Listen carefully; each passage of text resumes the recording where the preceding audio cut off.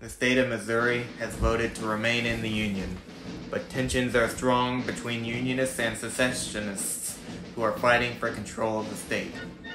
Missouri Governor Claiborne Fox Jackson is pro-secession, and upon the firing on Fort Sumter, rejects calls to provide 4 regiments on the basis that it was illegal, unconstitutional, inhuman, and diabolical.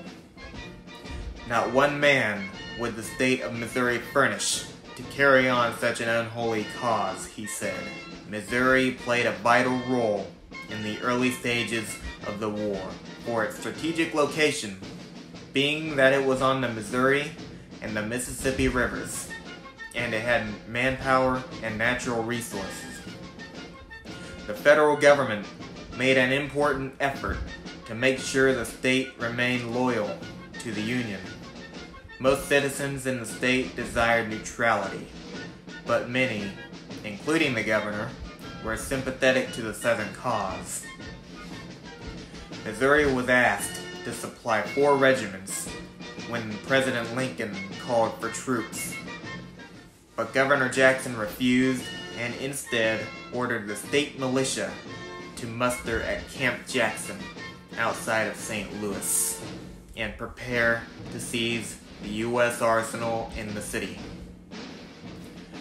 This proved to be a much more complicated task than originally believed, as the arsenal's commander, Captain Nathaniel Lyon, was resourceful and secretly had the weapons moved to Illinois and marched 7,000 men to Camp Jackson to force its surrender on May 10th.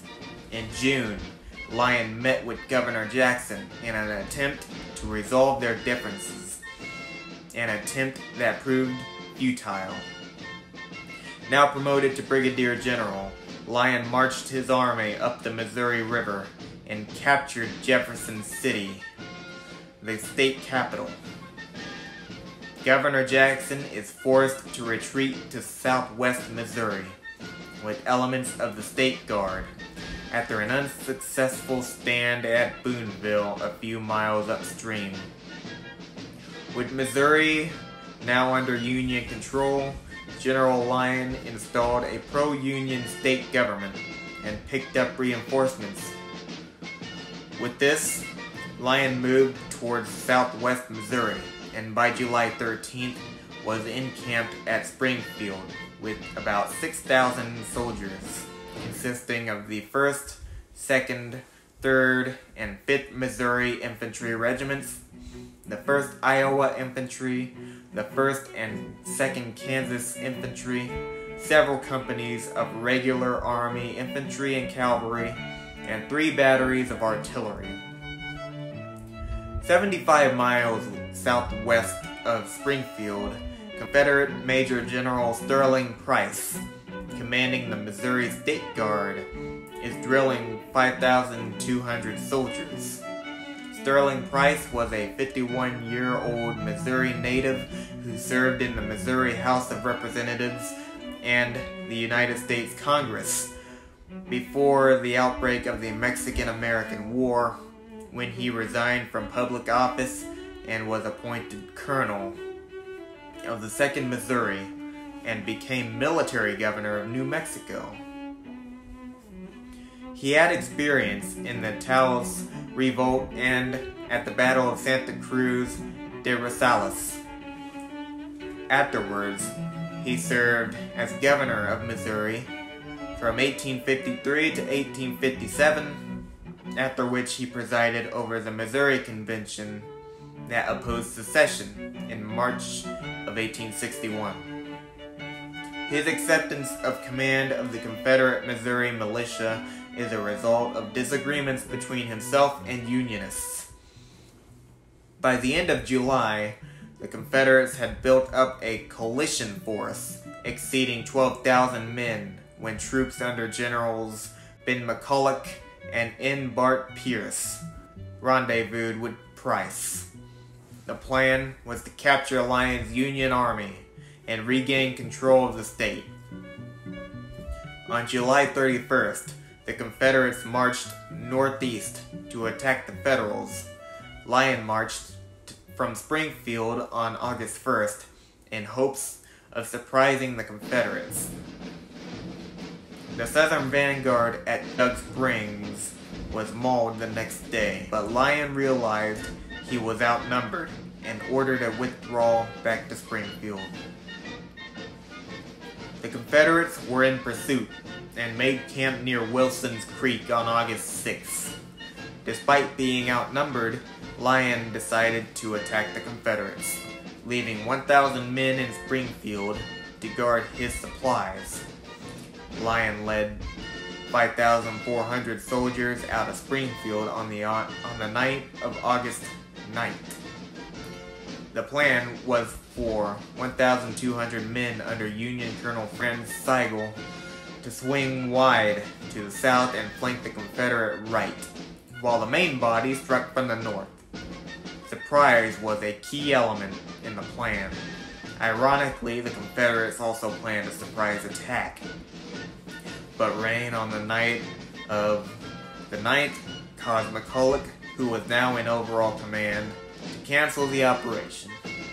The pickets, who were called in advance, were not ordered back to their posts, leaving the Confederate Army open to a surprise attack. At 5 a.m. on August 10th, Sigel's troops were in position on the east side of Wilson's Creek, overlooking the main Confederate cavalry camp, which included unarmed Missourians. An hour earlier, Lyon advanced and encountered foraging rebels who fled south. Lyon formed his lead units into line and continued forward. The fleeing rebels reported the Federals to Brigadier General James Spencer Rains, who sent couriers south to alert McCulloch and Price.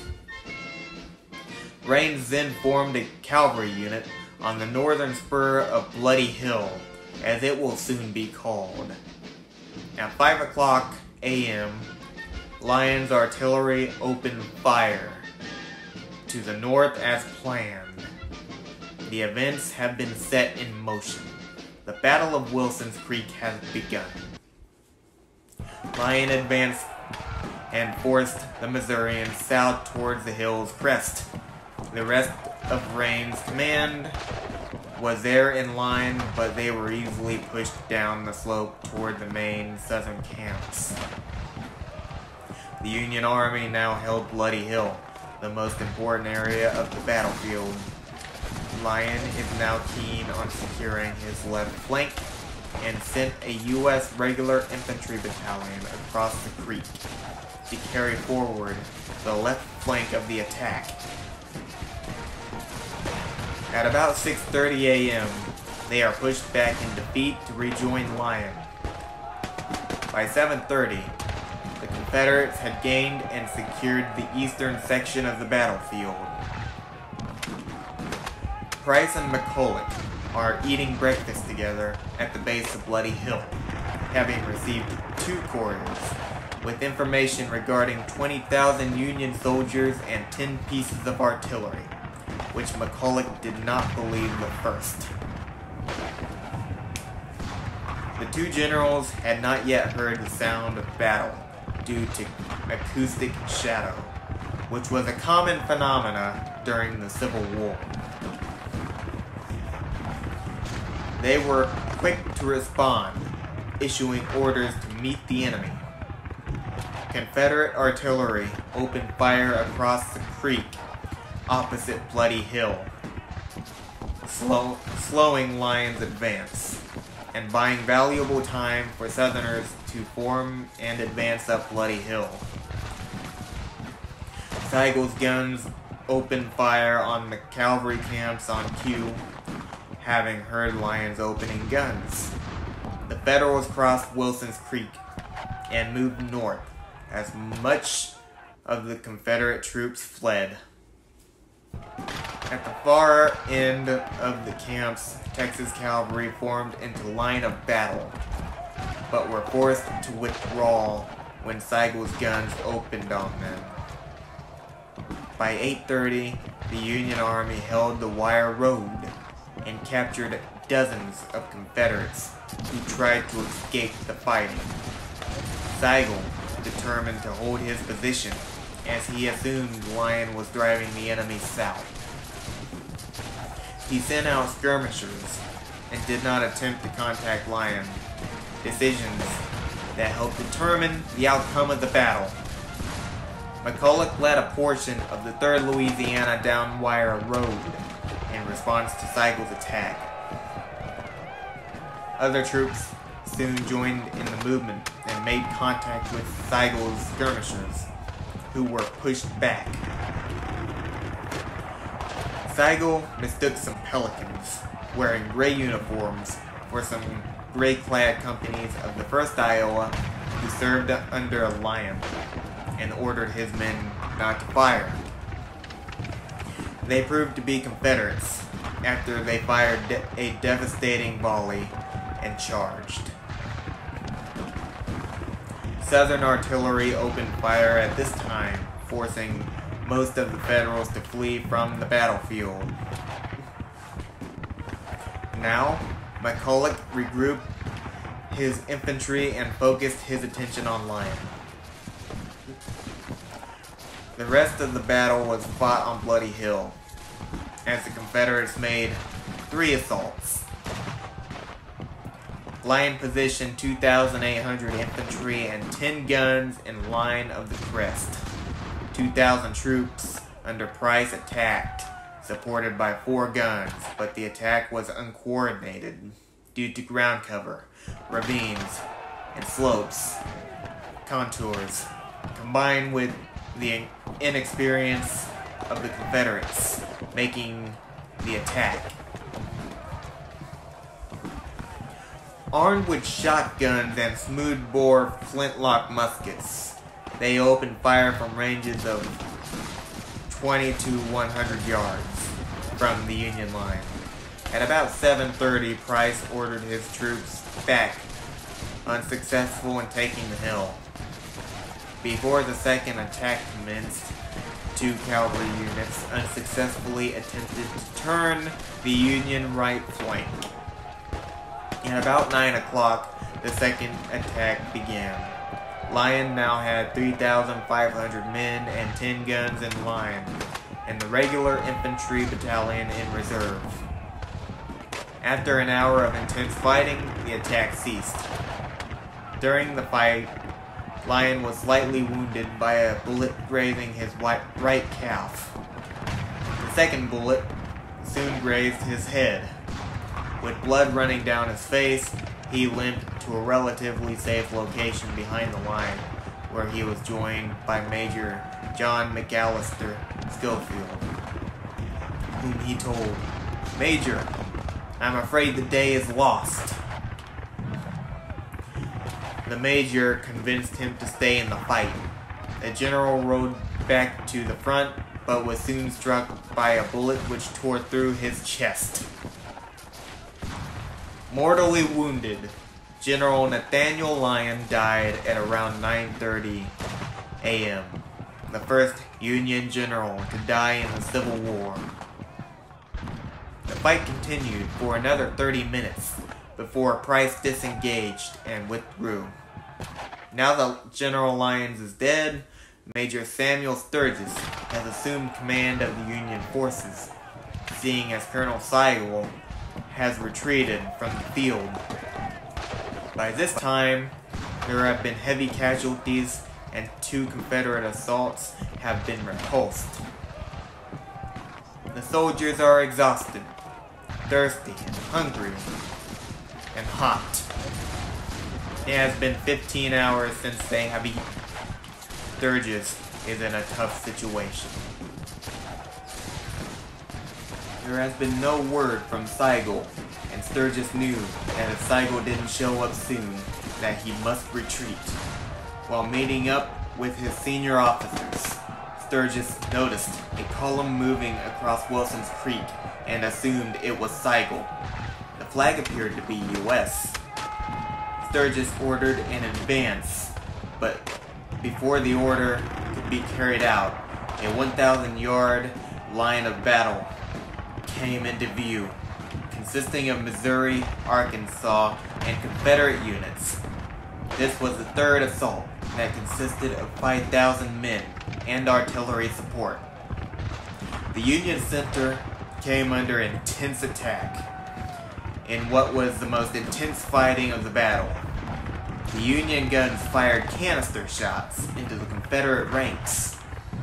Some of these men came within 20 feet of the muzzles. The fighting was brutal, but after 45 minutes, Price again ordered a withdrawal. Well aware that he couldn't hold out forever, as his men were exhausted and low on ammunition, and no word from Sigel, Sturgis began to withdraw his troops from the battlefield at around 11:30 a.m. Only Union casualties remained on Bloody Hill by 12:30 p.m. as Confederates marched up the hill unopposed. The Southerners were also very exhausted and low on ammunition, and after a brief exchange with the Union rear guard, did not pursue the retreating column. The Battle of Wilson's Creek is over. Between the 16,400 forces engaged, there were 2,330 total casualties, 1,235 Union and 1,095 Confederate. The battle was a Confederate victory. The battle earned the nickname Bull Run of the West. The reality is sinking in. The war will be a long and difficult struggle, more so than anyone anticipated.